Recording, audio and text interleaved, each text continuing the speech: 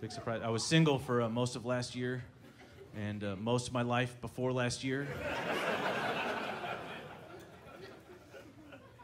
I get nervous about going back to being single. I feel like the rules change from time to time.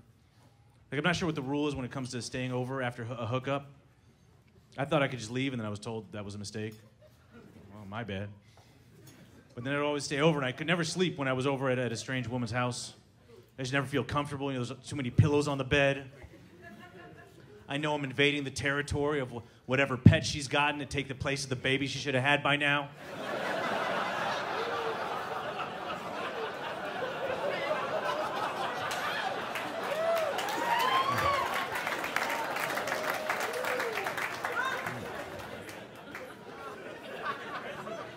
That struck some strange chords with you guys. Really deep emotions.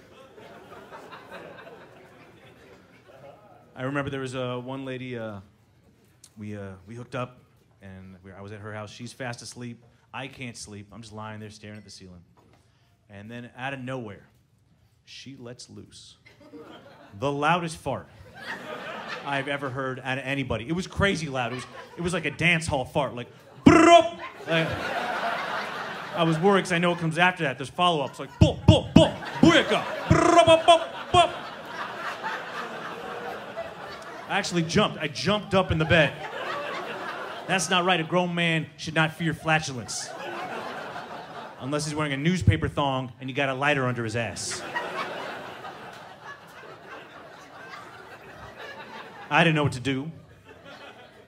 I didn't know what she was going to do.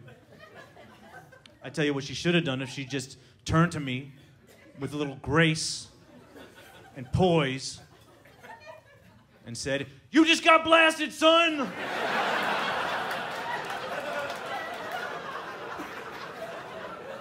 I would have got down on my knees and proposed right then and there.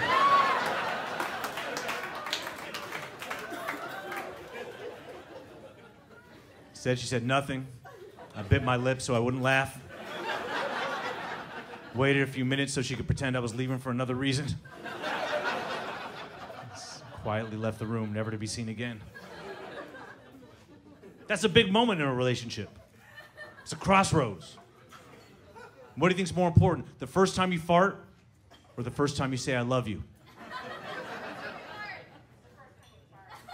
Trick question, it means the exact same thing. Because what does it mean when you're in love with somebody? We say, look, we've gone past the superficial. I know you on the inside. And there's some rotten, nasty, stank-ass shit in there. But that's okay, I love you.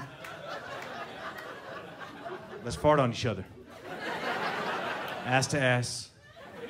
Back and forth. Forever.